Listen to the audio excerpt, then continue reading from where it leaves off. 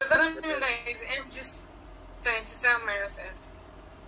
Yes, the resultant force will be mg sin theta minus frictional force. Is that taken? Minus F. Yes, sir. Brilliant. Now the next question. What's the formula for resultant force? For resultant force.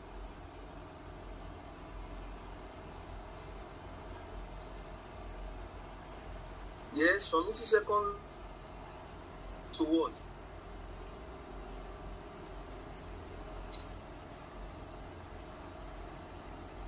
F is equals to what from millisecond law?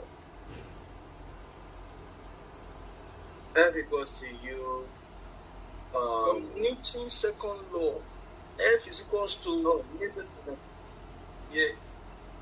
Mass times acceleration. Very good. F equals to ma. So now our resultant force is ma. Now along the normal to the plane, since the box is not jumping up and down, so there's no velocity. So when velocity is 0, what is acceleration? 0. Acceleration is 0. So when acceleration is 0, ma will be what? 0.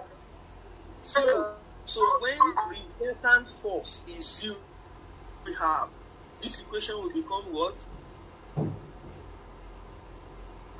0 equals to 0 equals to yes.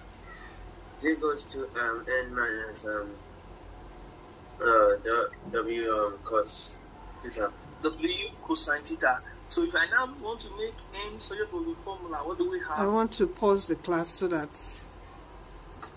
I want to kill the audio. Okay, so this is the way our online classes run. You can see how interactive it is with the students, with the teachers, teaching you, explaining, you asking your question.